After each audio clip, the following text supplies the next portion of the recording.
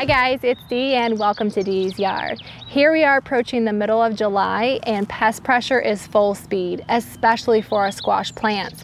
So today I want to share with you a few methods I've been trialing this year to help prevent and maintain my squash, pumpkins, and melons from squash bugs and squash vine borers.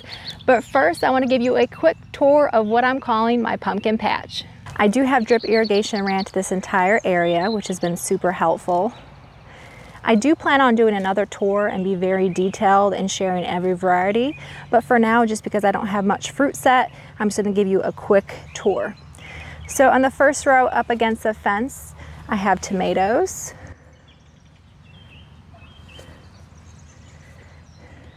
And the last two plants are cucumbers.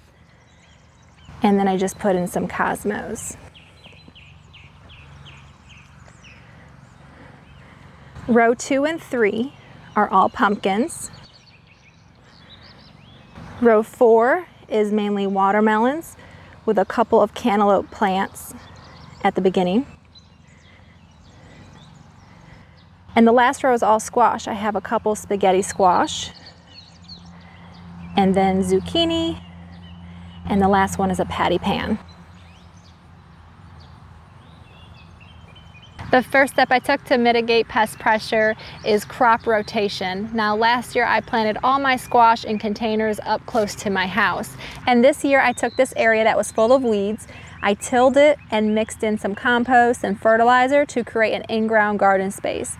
Because I've never grown squash here, it is highly unlikely any squash bugs have overwintered in this area, and hopefully it makes it harder to find them. I also planted something called a trap crop. Here on my last row, I planted 3 zucchini squash weeks earlier than my cucumbers, pumpkins, and melons. Squash bugs are known to prefer summer green and yellow squash, so my hope is to contain them onto these host plants first, and then I could always direct sow more summer squash a month from now and still get a harvest because they produce so quickly, and they are only about a 45 to 50 day crop. Another method I did was to use fabric or floating row cover. Here is just my frost protection blanket that I use over my plants during the winter to protect them from frost. And I also use these little mini hoop supports to create little hoop houses over my baby plants. And I'll make sure to link all the products I use down below.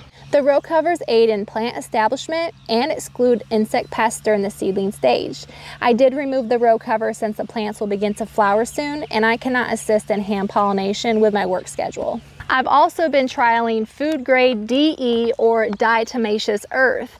Now I just been applying using this old protein bottle container. I just poke some holes on top and then just sprinkle on the plants. I've also seen people use flour sifters or pantyhose or even a baby powder bottle. And DE is made from the fossilized remains of tiny aquatic organisms called diatoms. It causes certain insects to dry out and die by absorbing the oils and fats from the cuticle of the insect's exoskeleton. I also have been and plan to continue to monitor and check the plants daily, including the undersides of the leaves.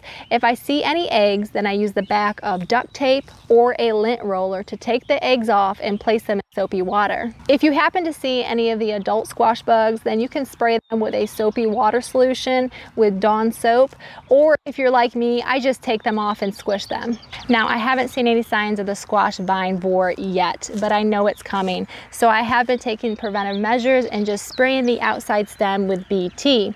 If I see any signs of the worm inside the stem, then I'll take a syringe filled with BT and just inject that right into the stem. But that is it. That is how I'm taking preventive measures of keeping pests out of my pumpkin patch. But you guys will have to let me know in the comments down below any tips and tricks that you guys use for your squash. But thank you guys so much for watching. Be on the lookout for updates, and I will see you in the next one. Bye guys.